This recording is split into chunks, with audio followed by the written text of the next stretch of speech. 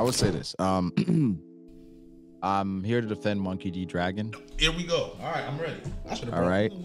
I'm ready for the Monkey D. Dragon, and I've prepared a Monkey D. Dragon defense. Oh, this is fantastic. This is great content. I want to hear this. So Mr. Legend. Okay.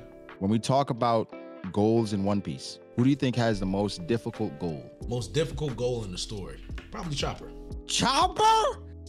Why? To heal any disease? Bro. He can't even heal smiles. What do you mean? But let me ask you this. If Chopper doesn't accomplish his goal, what changes? Niggas dying, I guess. Nothing. Yeah, nothing changes. Yeah. Yeah.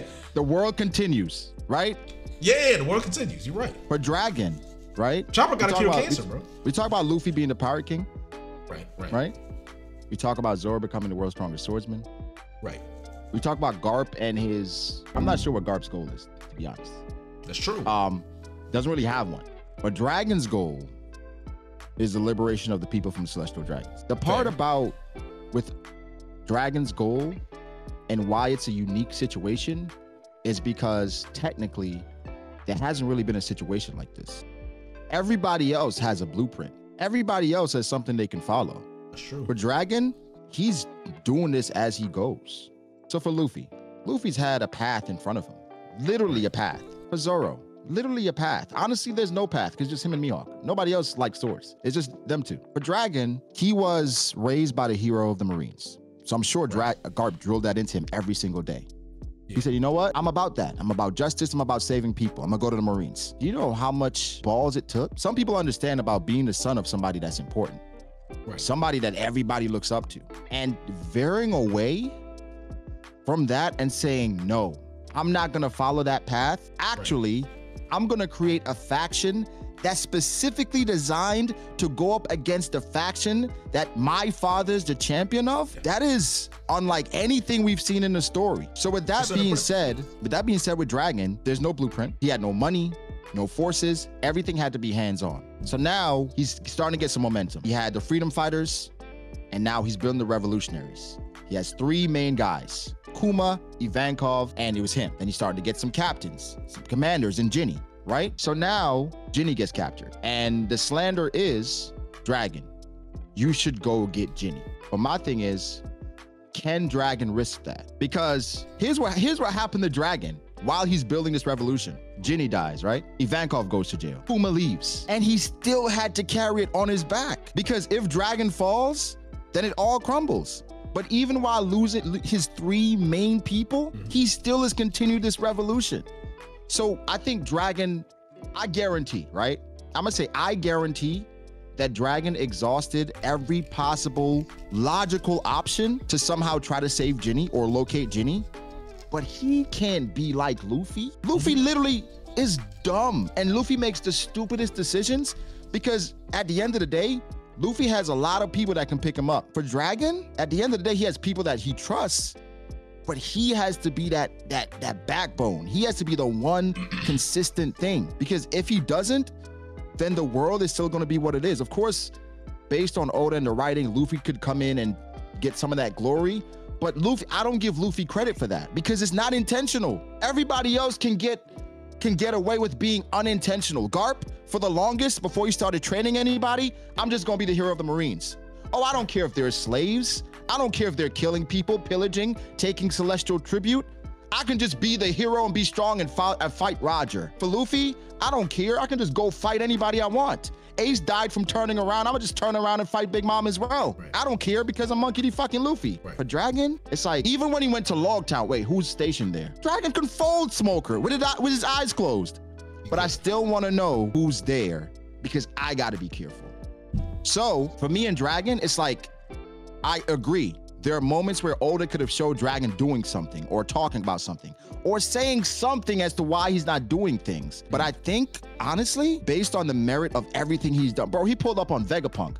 Like, nah, fuck this. After everything that happened to Ohara, it's up. How you gonna help me? Right. And I think a man like that, also based off of the people that follow him, Ivankov, right? One of the most solid people we've met in the story. True. Right? Kuma. One of the most solid people we met in the story. Best and you know what they both say? We follow Dragon no matter what. Right. We expect Luffy to be like that because of him.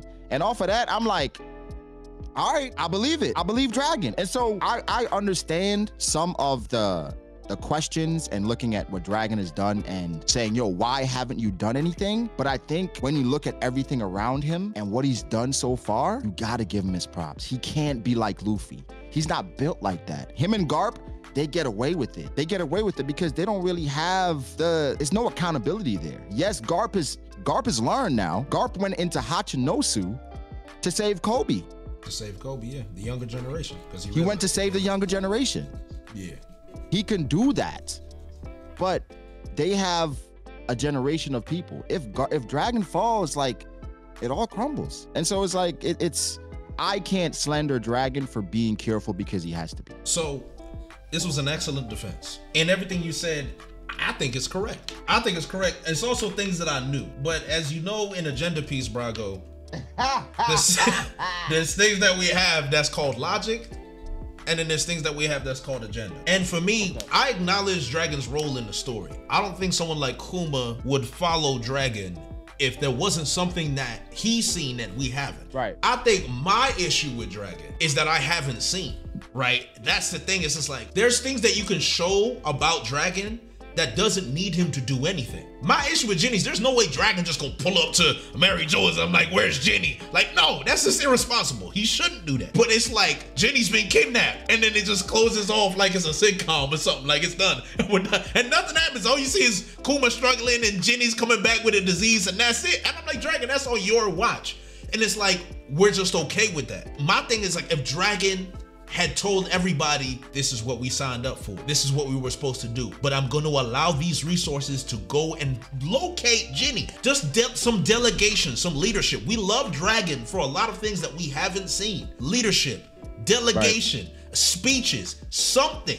This is why I make the joke, all we see about Dragon is him looking east, triple dots, and some witty one-liners.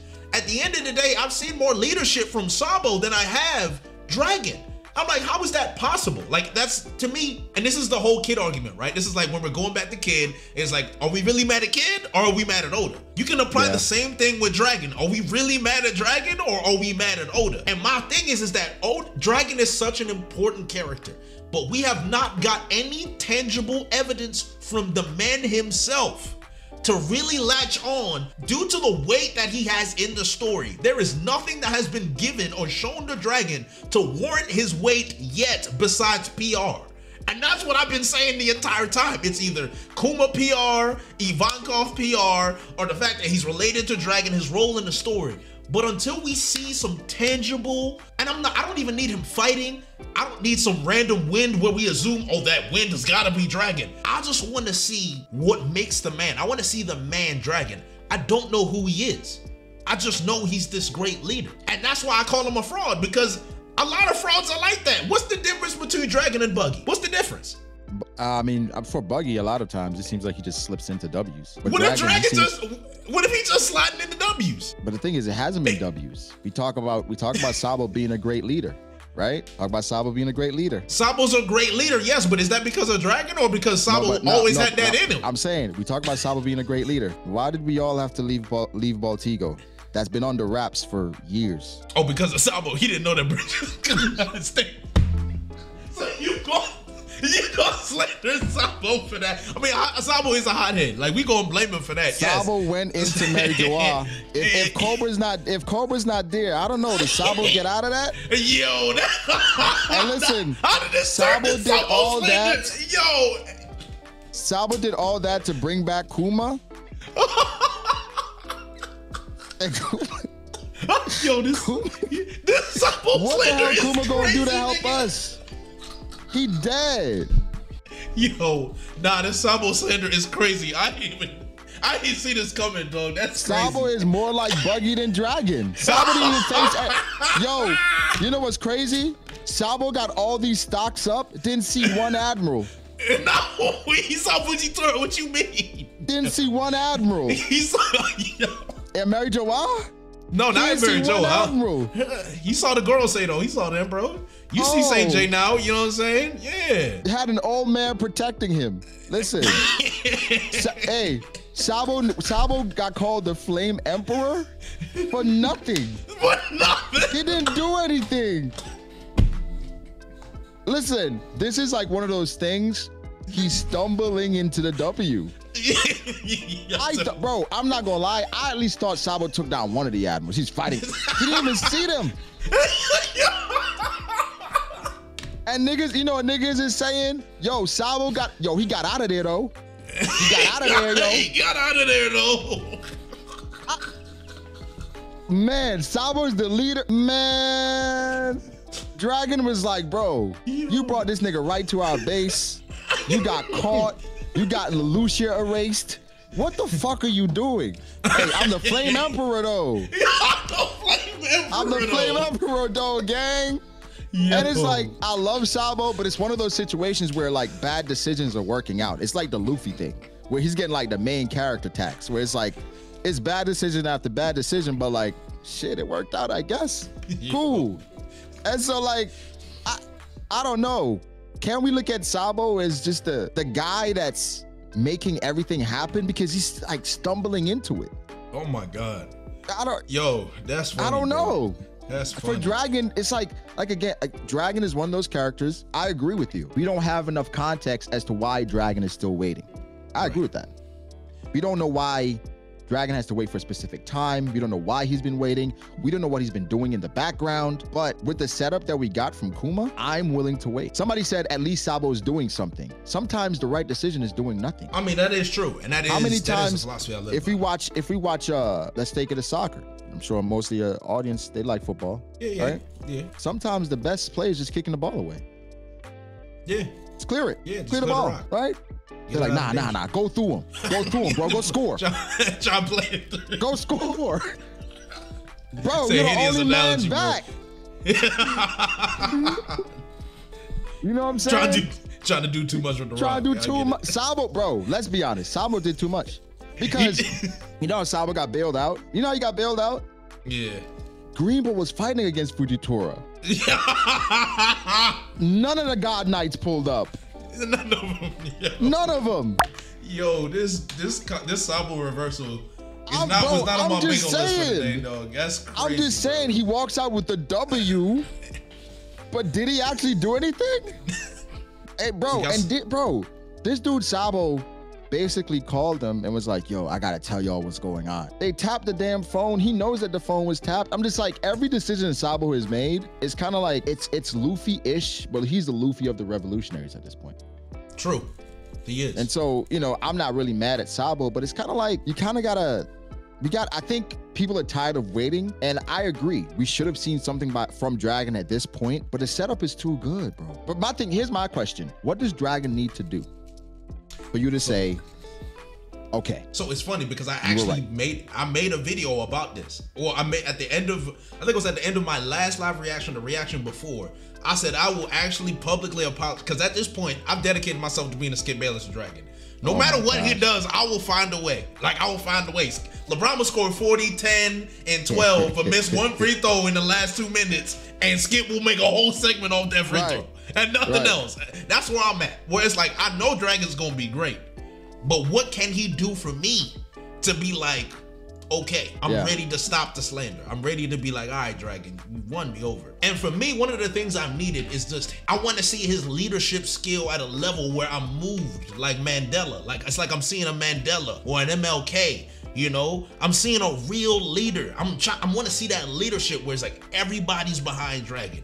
Dragon stands on business so hard that even I gotta be like, damn.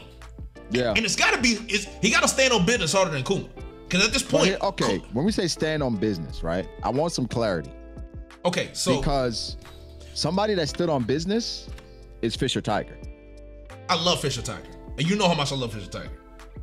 He died on business, but he stood on it too. So it's like the ultimate stand on business, but it's the ultimate. Do you think your people would be better without you being here? Do you know what I'm saying? I think the benefit of Fisher Tiger sacrifice was Jinbei. It was 50-50. Jinbei had to take up that mantle, and Jinbei then had to start making the sacrifices that Fisher Tiger should have made. working with Whitebeard, establishing those relationships, becoming a warlord, working with Big Mom, just to save his people. Fisher Tiger's like, man, fuck these humans. I don't want that blood. I'm dying. He said, let me die, bro. But okay, you created Jinbei. There's also Arlong. There's also Hody. Hody. Well, that's the You thing. see what I'm saying? It's like the seeds that you plant. At the end of the day, it's like who is gonna take your message and do good with it and who won't. Because if Fisher Tiger would have stayed, arguably the fisherman perception still would have been getting tainted because that nigga was still attacking ships. Jinbei stopped attacking ships. Yep. So him dying was important because Jinbei is like, that was a waste of his life, but I see what I respect what you did. Arlong or Arquan is like, bro, he stood on business. Fuck humans. That's what I'm saying. Arlong's like, yo, he stood on business. So that's it. So it's all about the message and the takeaway. But I think Dragon had to have enough of an impact for someone like Sabo to say, I'm joining. You know? No, I agree, and I think Dragon has had the impact that Dragon is having, and I think you putting into the fact that the Revolutionaries is the most difficult thing to run. Period. Point blank. There's nothing closer to that. Is a very strong point. But it also makes my point stronger that if you have such an organization and you have people like Kuma following you, people like Sabo following you, let me in. Just a little smidgen, right? Because the reason I slander him about being a deadbeat dad is not because Luffy wanted him. Luffy don't care about that nigga at all. So it's not really about Luffy. But it's for me, it's like there's ways to interact with your son without getting caught. There's ways to do it. It's not worth it. It's not worth. So a relationship with a son is just not worth it. Not right now. And that's why Luffy don't care about it. But that's the thing. What is the purpose right now of Dragon and Luffy having a relationship? There is no purpose at this point. Besides, now there would be. Now he with can Bonnie help and Kuma. Dragon, right? Yes. He can help the cause, but it's almost like the Jing thing, right?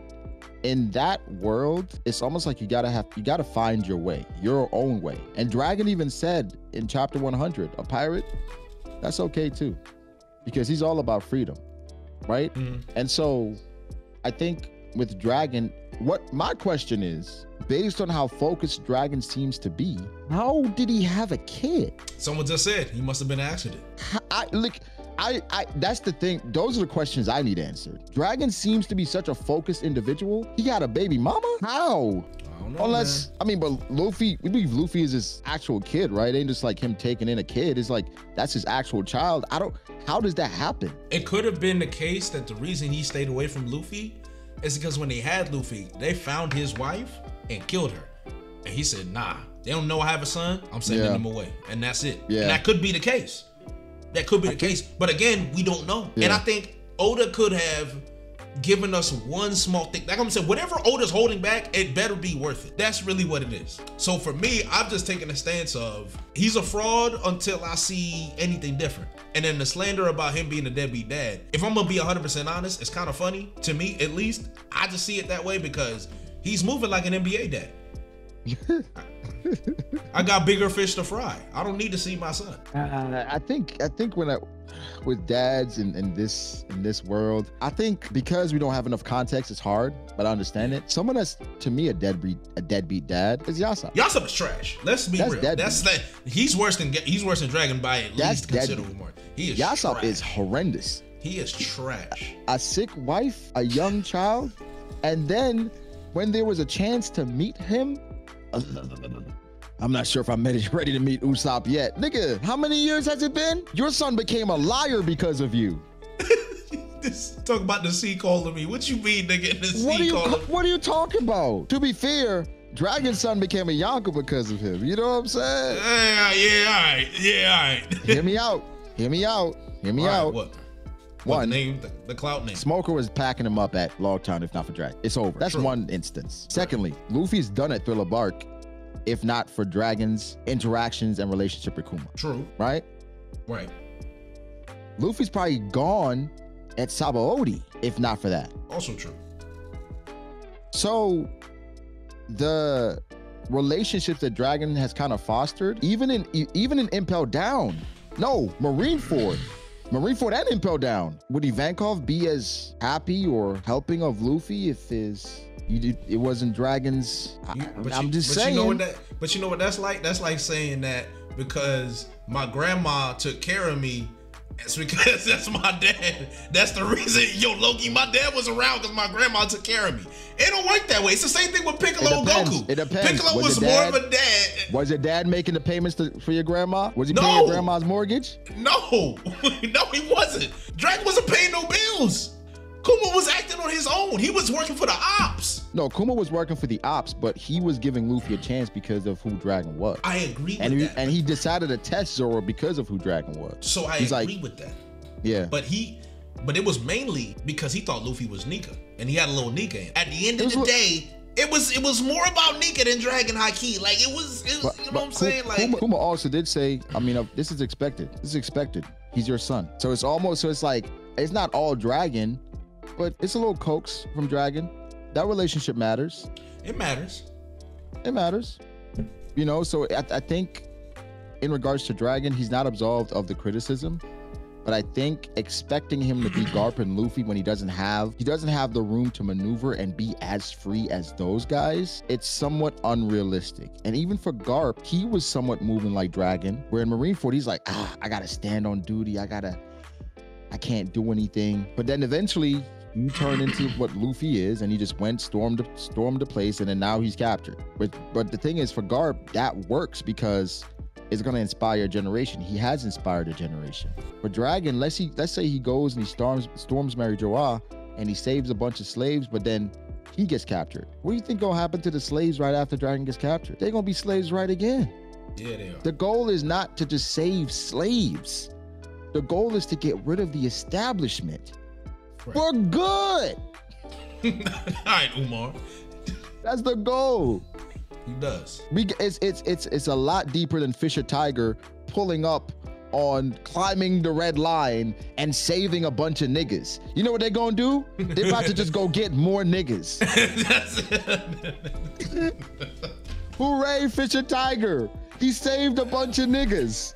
They're like, yo, hey man, I saw some niggas in Syrup Village. Go get some more niggas from Syrup Village. We're low on niggas. You think saving some niggas gonna stop them from getting more niggas? You know what they gonna do this time? They gonna get double the niggas. We gotta get some spear niggas just in case.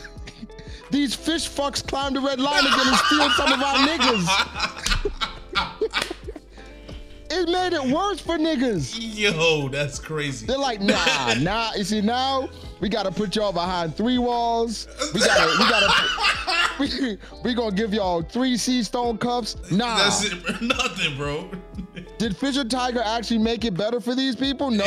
No. Probably made it worse. Bro, can you imagine being the first nigga back after the niggas got taken? Oh my God. Yo, I'll be so mad, yo. Joe, imagine being a fishman to get captured. Yeah, bro. Dude, that's it. You just getting slandered. You getting killed for no reason, bro. Just Come on, bro. That's it, bro. So he helped the little bunch of niggas. Bro, half of them niggas probably got caught again. Half of them probably got caught again. Probably, bro. Executed for no reason, bro. I'm just saying. Like, Fisher Tiger, it's a noble gesture, but that doesn't solve the problem. Dragon is trying to solve the problem. At the root. And that is complete eradication of all of them. How, bro, think about it, right? Jay, at this point, you're Dragon. You just left the Marines. How do we kill all the Celestial Dragons? You have to find, one, a lot of the security has to be weak, which means the Admiral's got to be weak, the God Knight's got to be weak, or gone, or occupied.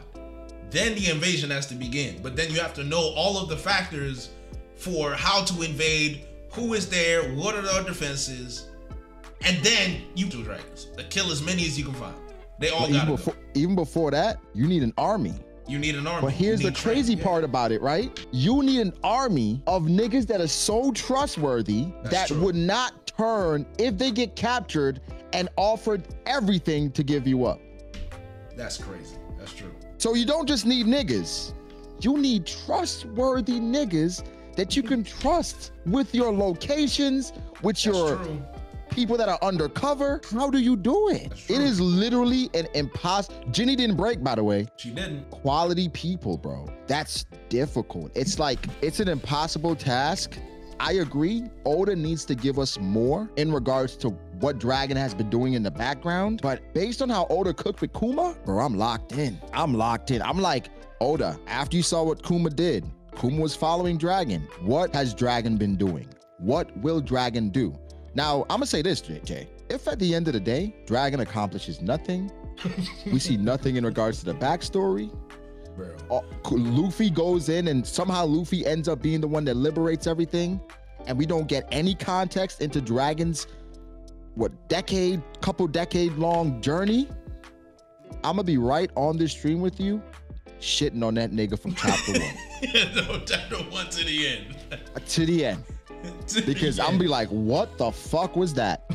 If it's just decades of fraudulence and we don't get anything in regards to things he's been doing, we know about the kids he saved, etc. But if this nigga does not accomplish what we expect him and become the man that we expect him to be, based on the context we don't have, generational slander. I will be there no matter what. Yo, next level. No matter what. I promise I'll be there.